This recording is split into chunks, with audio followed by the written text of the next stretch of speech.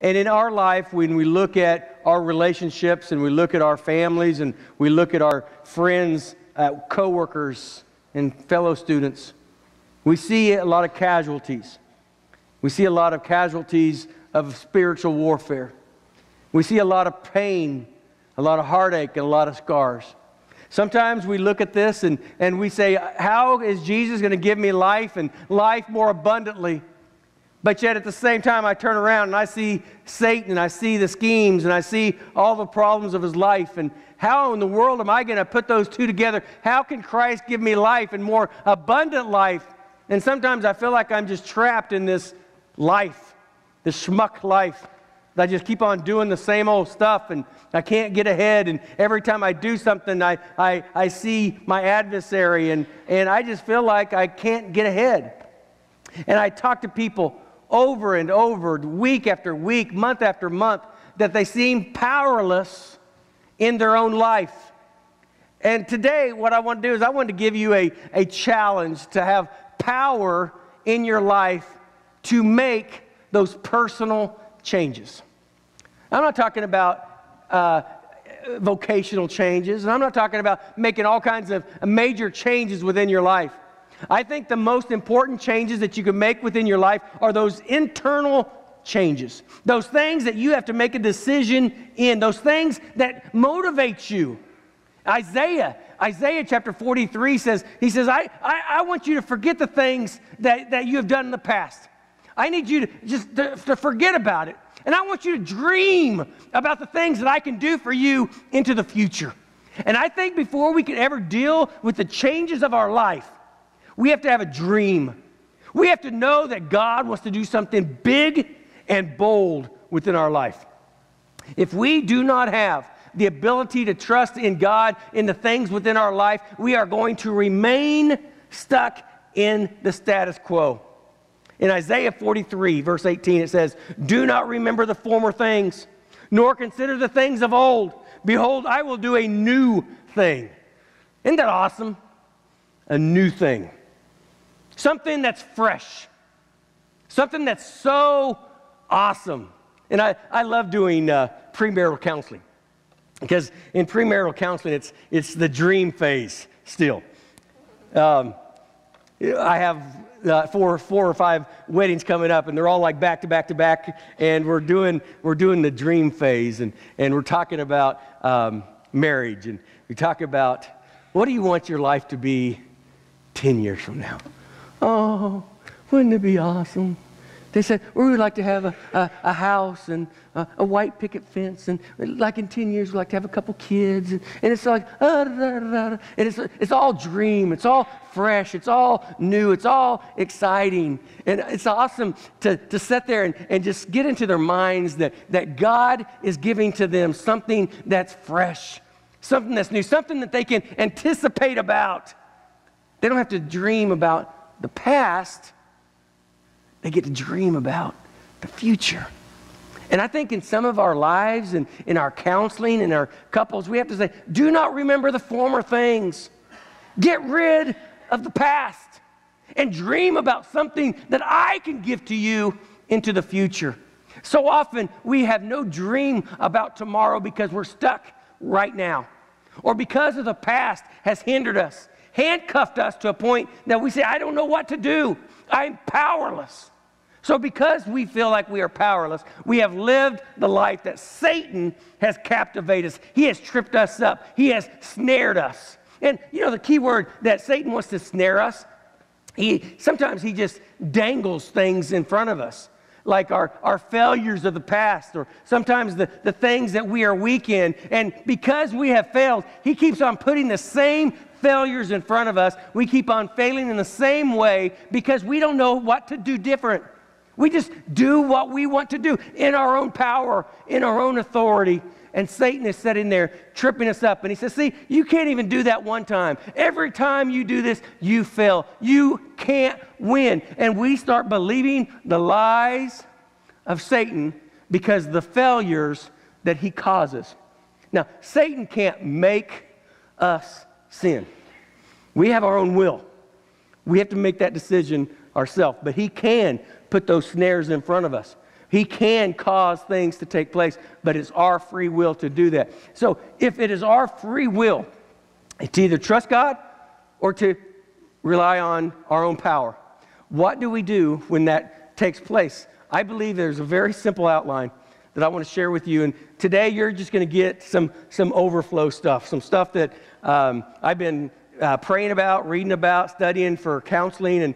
And today is I just want to give you some black and white Bible stuff, some application sermon. This is not a you should type of sermon. This is how you should. This is like if I'm struggling in relationships, if I'm struggling in my own personal life, I just want how to have the power to change personally, because I do not believe that we will change where our direction is in our own personal life until we can first do these 5 simple points. And the first thing is, I believe it's very important, is we need to be self-aware. Self-aware. We're going to do an acrostic of START and be self-aware. You got to know what you don't know. Sometimes we get tripped up because we really don't know what we don't know.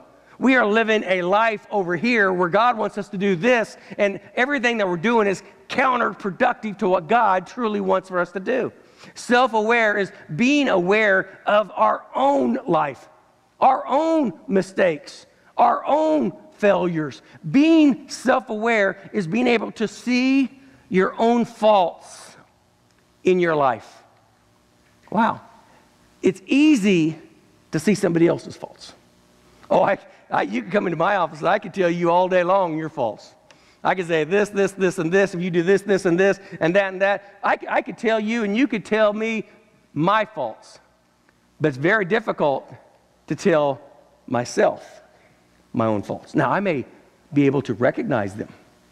I may be able to see that's where I trip up. But to look at my own self and to be self-aware means I can see my own mistakes and my own failures and the purposes behind my failures. When I can see that, I guarantee what I can do is I can start making the proper changes in my own life to have the power to make the changes. In Proverbs chapter 28, verse 13, it says, excuse me, a man who refuses to admit his mistakes can never be successful. But if he confesses and forsakes them, he gets another chance. Wow, that's so simple. I love the book of Proverbs. A man who refuses to admit his mistakes will never be successful. A man that can say, you know what? This is my deal. I goofed this one up. I own this one. When I can own this one, I can take ownership in my mistakes. I can say, I was wrong. Forgive me. I could take ownership in that.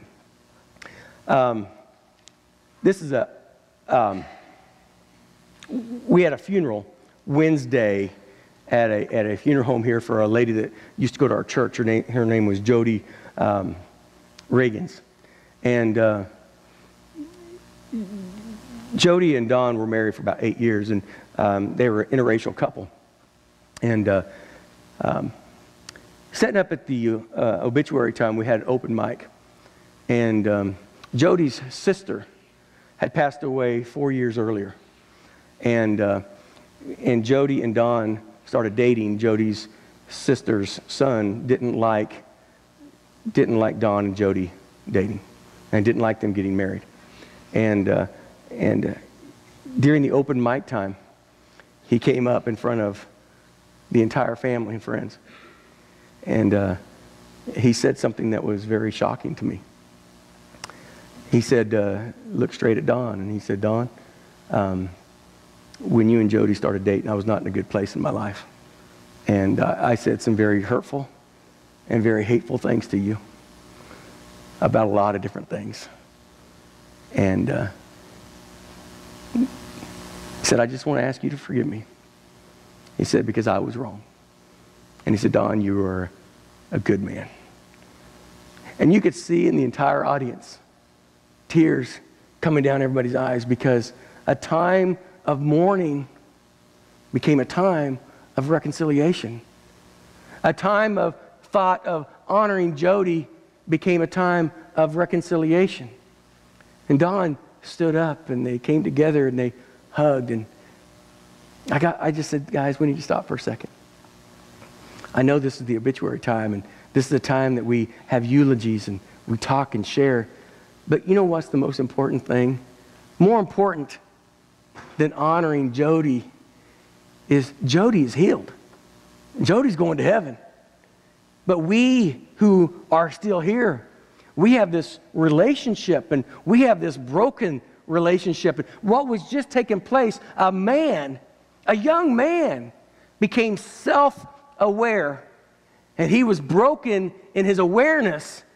And he saw the product of his anger was right here. And he didn't care if you were in front of him. He didn't care how many people were here. He humbled himself. And he said, I was wrong. Please forgive me.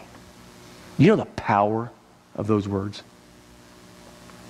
Even in a very awkward setting, the power of I was wrong. Please forgive me. Tears across the audience. The words that he spoke were ointment of forgiveness and reconciliation. And I truly believe before we can be self-aware, we need to be able to see, you know what? My life, I have responsibility. I have issues that I must deal with. A sensible man watches for problems and prepares to meet them. But a fool never looks ahead and suffers the consequences. Wow. A sensible man watches for problems. Self-aware. Watches. Knows my personality. Knows my failures.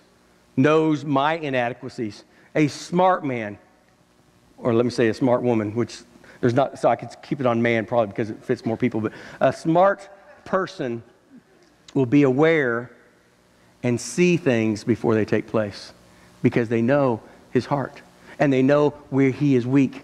So, but a foolish man could care less.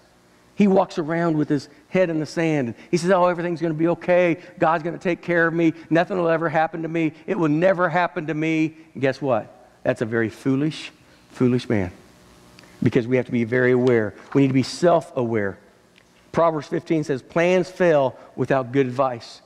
Plans fail without good advice. What we must do to be self-aware is we must be able to communicate not only to God, but communicate to others about our failures, about our issues, about what we can and we cannot do.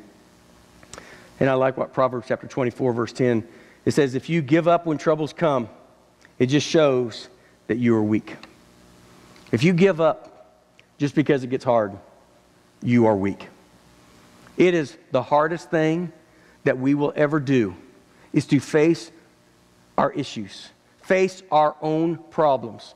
We can't just stick our head in the sand and hope they're going to go away. We have to look and identify, what is it in me that keeps me from doing what God wants me to do? What is it in my relationships that keeps me from struggling? I feel like I'm a failure. I feel like it's the deja vu all over again because I have to be self-aware. If I am the common denominator to the problems, I have to be the fix. I have to fix the problem instead of continue to be the problem. If we fail to prepare, we fail to listen. If we fail to listen, we become so arrogant to think, I don't want anybody to know that I have a problem, and I don't want to admit that I have a problem. I will try to fix all kinds of issues, all kinds of symptoms. We call them smoke and mirrors. We can talk about all kinds of different things. We could talk about this issue, this issue, this issue, and this issue. But to be self-aware is, I'm not going to talk about the symptoms of problems. What I have to do is I have to deal with the root of the problem. And until I deal with the root of the problem, it'll never be fixed. We can deal with symptoms all day long. Symptoms are going to be reoccurring until we get into the meat of the matter. And you, myself, being self-aware opens that door to be able to see the issues. The second thing is we need to take an inventory of my life. I need to see why I'm where I'm at. I don't believe that we can investigate how to be how to have a positive future until we first understand where and how I got to this point. Galatians chapter 3, verse 4 says, you have experienced many things. Were all those experiences wasted? And he says, I hope not. He said, the experiences of life, positive and negative, have shaped us to be who the person we are. Either we learn from our mistakes or we fail because of our mistakes. But those mistakes can either make us or they can break us. Either they can keep us strong for God or they will get us fearful of God. But the mistakes or the failures of our past, the problems that we have gone through, what it either does, it either opens our eyes as the goodness of God or it closes our hearts to the goodness of God. It's either we see God as a mean, hateful man that if I do something wrong, he's just going to beat us up with a stick.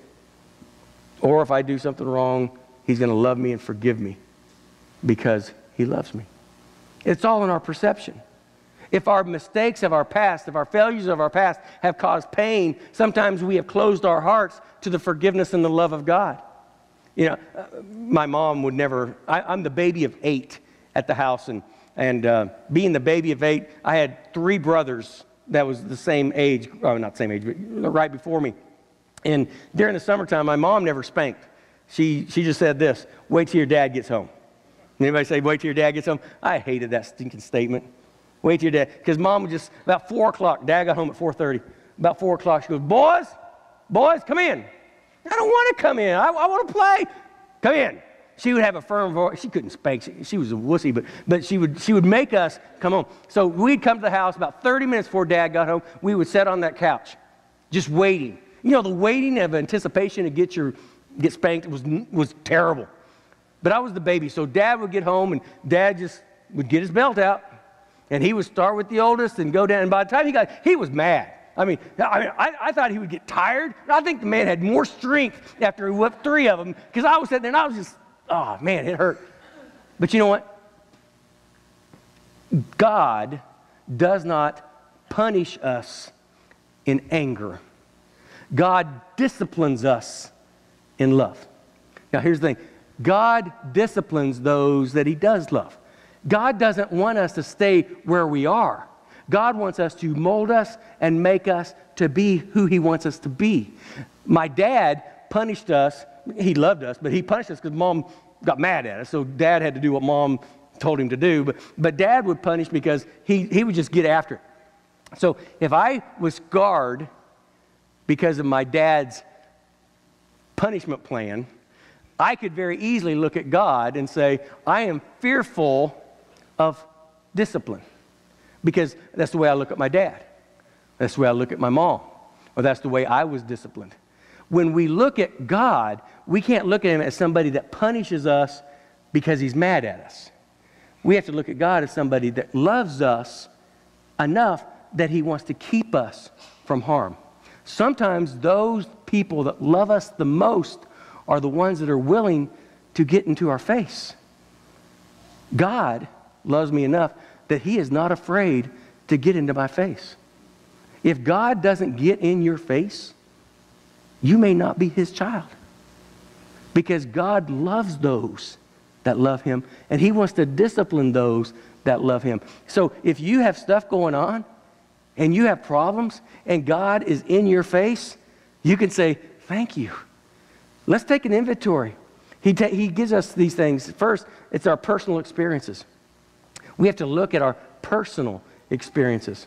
The things that I have done in the past shape me to who I am now.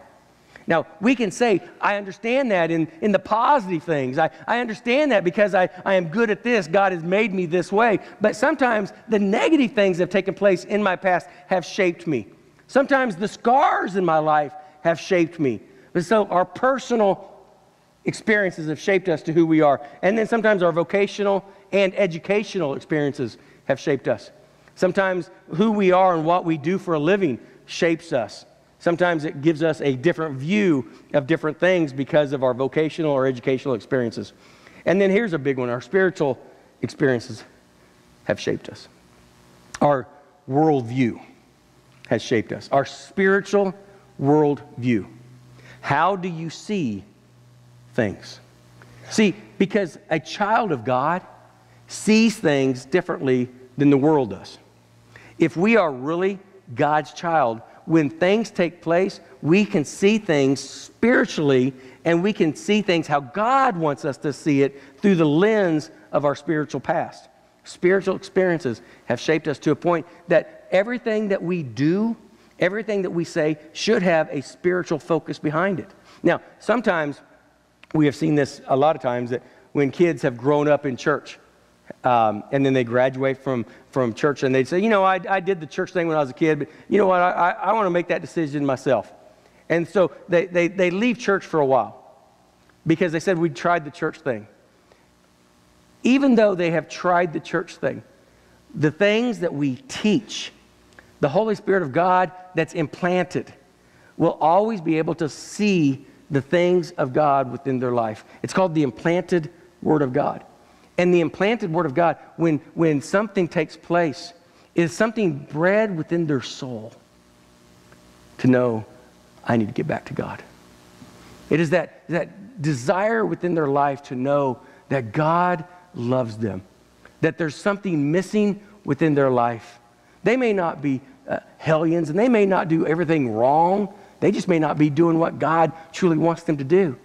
But what happens is the experiences of the past, the spiritual condition of their past, even the problems of their past, what God does, He shapes them to a point that He brings them to a place where they know they need Christ. They know that they can't do this without God. And then sometimes our painful experiences of our past have shaped us to who we are today. Now, I have counseled many people that have very deep scars within their life. And everybody could say, I've got a few of those scars myself. And the past, and their pain, and their hurt, and those scars that are soul-wrenching scars. Oh, everybody can see the scar on your arms, on your face. And those scars could be easily hidden. But the soul scars, the scars that have dealt with our life on the inside, those scars, they shape us.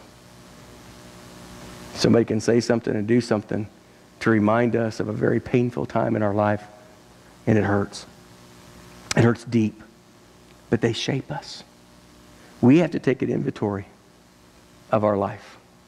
We have to understand to be self-aware, but we have to look at why. Why am I here? Why am I in this situation? Why is my relationships in this situation? Why am I failing in this situation? Maybe it's even positive. Why is God blessing me the way it is? We have to look deep within those issues, and we have to take an inventory. And then we have to ask this one question with that inventory. What have I learned? Yeah, it doesn't do us any good to not learn. Even after you read a book or take a test, the bottom line is, what have I learned? What have I retained?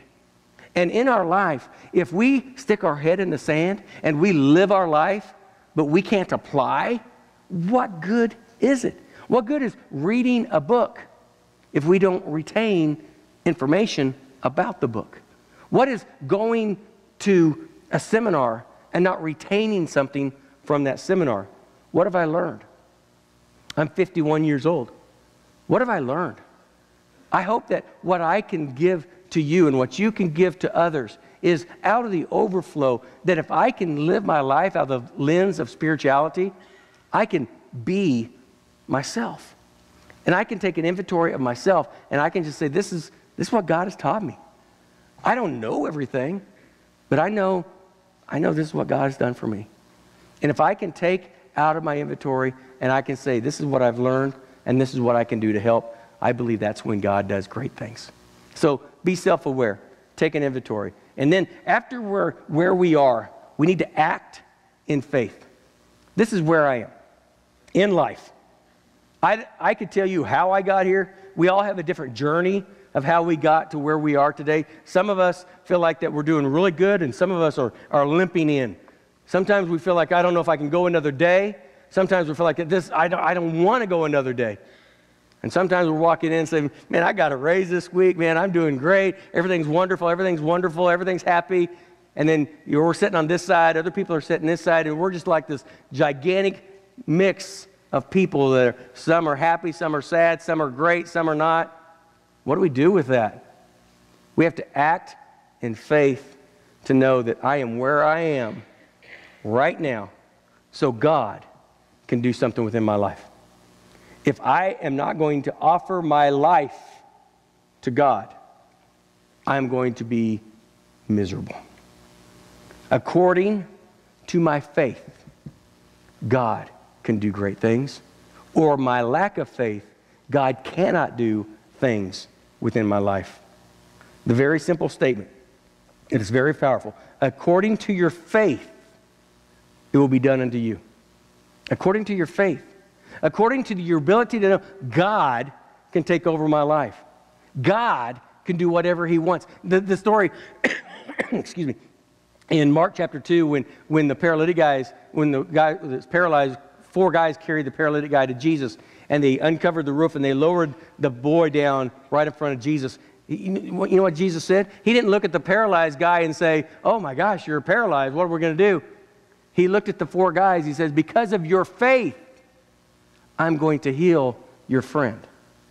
God has creative healing powers within your life. And what we have to do is we have to give our life, our soul, our purpose, our failures to God and let God do what only God can do. We have to have faith. I can't do this. I have lived my life with my head in the sand so long. I have to have faith that God is going to do what He wants to do. I have to be like that young couple sitting in the office getting ready to get married. I have to have faith. God put me together. God created us. Out of 2 people, God put us as one. And my future is secure. Why? It's because God put us together. They're not in my office thinking they're going to get married for 3 years. No, they think God put them together and their life is ahead of them. That's the type of faith that we have to have. We have to have the faith of God to say, you know what, if I give my life to God, God is going to heal me. He's going to create something new within me, and He's going to give me a vision and a hope and a future. We go to God and say, God, if you can fix this, try it. God doesn't want to just fix you. God wants to give to you a hope, a future, a power. But it's not according to your faith. God, if you want to do something great. No, we need to grab a hold of God. When you say, God, because of you, you can do something great. Let me forget the things I've done in the past. I want to honor you, and you can create within me a new thing, a brand new thing, a new future. We can't be afraid, though. Proverbs 29:25, being afraid of people can get you into trouble. Being afraid. What we can't do is we can't worry about what somebody else thinks. I can't tell you how many times people fail to make proper changes because they're afraid of what somebody might think. You know that somebody is not held accountable to you. We are accountable to our own actions. The Bible says it's appointed a man wants to die, and after that the judgment. Every one of us are accountable to every decision that we make. Not only our spiritual decision, but every decision that we make, we're held accountable to that. So we can't let somebody that's not important in the spiritual, eternal things to change what you do because you're afraid of what somebody would think. We can't be fearful of that. So we have to act in faith. And then we have to refocus. Refocus. I need to refocus my thoughts. In Proverbs 4:23 it says, be careful how you think. Your life is shaped by your thoughts. When you start saying, I can't, I've always, I'll just fail. I've tried it before, and it just never has worked. So why should I even try? We have talked ourselves into failure because in John chapter 10, Jesus told us there's an adversary out there that wants you to lie. He wants you to die. He wants to strip you from all joy. He wants to give you absolutely nothing to live for. He warned us about it. He said, I came to give you life and life more abundantly. So we have to put into, what are we going to do? Sometimes we need to change our focus, our thought life, and say, I am not going to live in Satan's mindset any longer. I'm going to say no to the things that Satan wants and yes to the things that God wants. Be careful how you think. The Bible says we should take every thought captive. Every thought. It's very easy to go negative. It's very easy to go, well, I can't. But what we can do is say, God can. We have to think that. According to your faith, we can do things. Romans chapter 12, verse 2, it says, by the transforming of your mind, the renewing of your mind, the changing of your mind. How do we do that? Is we have to baptize our minds, our thoughts into God's Word and let God do the changing. So when we could do that, how can we change? How can we refocus? If it's a golf term, how do we get that mulligan? How do we do a do-over? We have to trust that God loves us. He's not willing to keep us where we are. You know, I love watching kids grow up. You know, I've had the privilege of here being 15 years as the pastor here, and I've seen a lot of kids be born, and I was 10 years old when they got here. Now they're 20-some years old, and now they're having kids. And I get to see them grow up and become the person that they are. And there's all kinds of different phases in people's lives. Sometimes they come through different phases, and sometimes they're rebellious, and sometimes they're spiritual, and sometimes they go through the punk stage. And, you know, it's just fun watching the rebellion of their life and how God has fixed that and loved that and helped them. And now they're older, and they know exactly who they are. They know exactly who they are. I am so glad that because they had a phase when they were 16, 17, 18, 20 years of age, that they are not held to that phase of life. Aren't you? I mean, do y'all ever go through a phase that you say, man, I'm glad I'm not at that phase anymore? I mean, I have quite a few of those phases. But what we have to do is we can't be held to a phase. We're held to God's Word. And what that means is, you know, God loves us through every phase. And there's going to be times in our life that we're dry. There's going to be times that we're spiritual. There's going to be times that we feel deflated. But God wants us to always know that He loves us. We have to refocus our thoughts, put our trust in God. When we can do that, the start of the life gives us peace. And here's what it is. We have to trust. Trust God to help us to succeed. We have a hard time trusting. I have a hard time trusting. I'm one of those guys that I have a hard time giving power and authority away. I'm a control freak, and it's very hard. But when you give something away, you got to say, "It's not mine anymore." And if I give it away, it's your responsibility. Take it, run with it, let's make it happen. I will back you, I'll support you, I'll help you, but once I give authority, it's yours.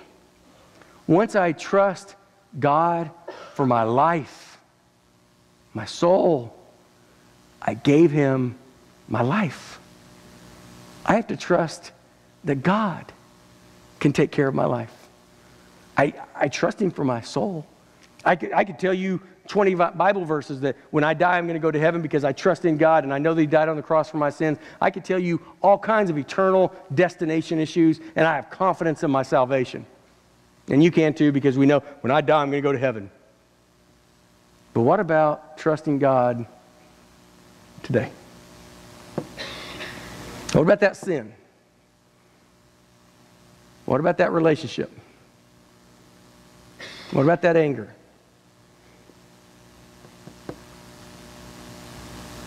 What about that thing I gave over to Him last month?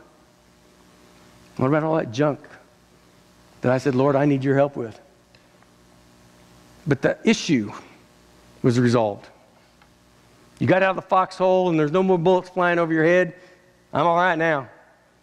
But in the midst of the danger, in the midst of the failure, Man, I got on my knees, and God, please, if you get me out of this one, I'll do whatever you ask of me. Well, there's no more problems. So I don't need to trust in God.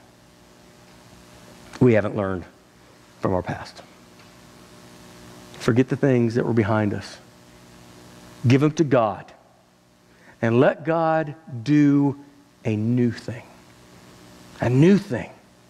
A fresh thing. If your marriage is stagnated, if your relationships are hurting, if your soul is struggling, if your life is in chaos, trust in God. Get your head out of the sand. Don't hope it'll be okay next month. The hardest thing that you can do is to stand up and say, I'm going to face this issue straight on. Whatever it is. The hardest thing is the first thing. The hardest thing is to be self-aware. I need this. Because until we admit I have a problem, I can tell you all day long what your problems are. I'll never fix you. You can never fix me. I can only let God fix me. We need to look at that. If you're not happy where you are spiritually, if you're not happy your condition, if you can't lay your head down at night, talk to God. If you can't trust Him with your sin, if you can't trust Him with your life, we have a problem. You have a problem. What we must do is according to my faith, He will do. I have to have faith that God loves me. You have to have faith that God loves you. Trust in your issues. Let God deal with them. Take an inventory. Why am I here? It's mine. I am here because of me. And if somebody did something to me and it put me here, I give that to you, God. I'm not going to hold that any longer. I'm going to give my life to you, period. And I'm going to trust that you will take care of me, period. I'm going to give it and let it go. And here's what He said. I'm going to create in you. I'm going to create a brand new life. I believe God looked at them and said, don't worry about the things of the past. Look at what I can do for you. I want to create and give you something that you can never get on your own.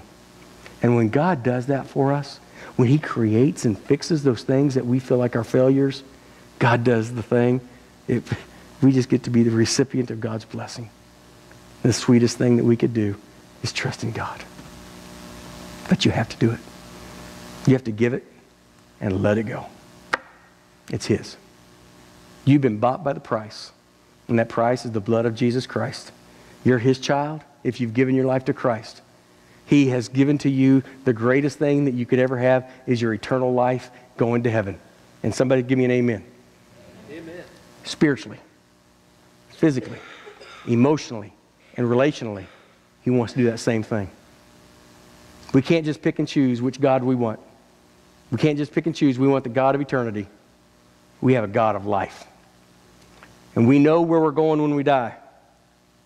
But you know what the greatest thing about salvation is? God wants to help us today while we live.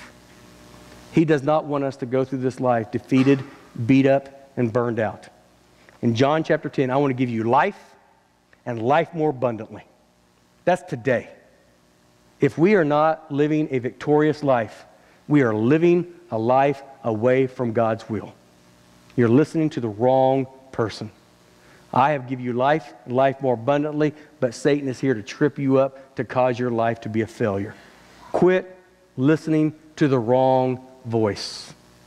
Listen to God. Allow God to create the new life given to you. Let's go to the Lord in prayer. Dear Father, we thank you. Lord, we thank you for taking care of us. And Lord, in our failures, in our faults,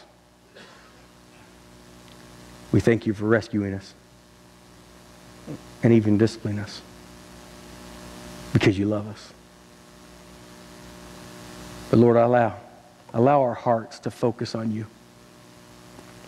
Let us begin fresh and new.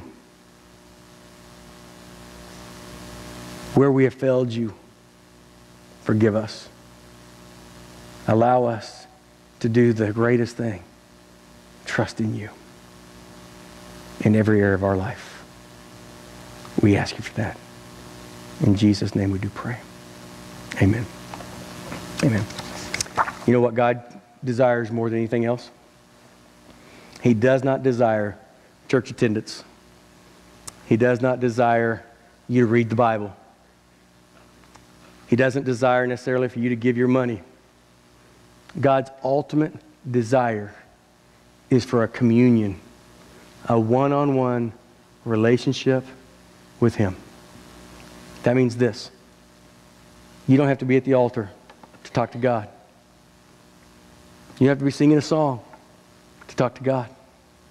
Worship is you and God.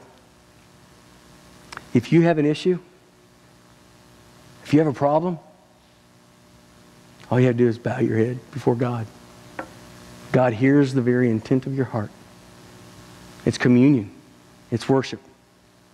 Anytime that you need God, anytime that you have an issue, anytime that you need worship, you can just say, Lord, I need to talk to you. And He's right there with you, communion with you, worshiping with you, loving you, and helping you. You don't have to come to the pastor. You don't have to come to the church. You have the advocate with you right now. He lives within your soul, and He wants to talk to you. So when you want to talk to God, close your eyes and say, Lord, we need to have a talk. Let Him take care of you. Let Him love you. Let Him fix you. Let Him give you a life, a new life, a fresh start that can change your future. God bless. Pastor Al.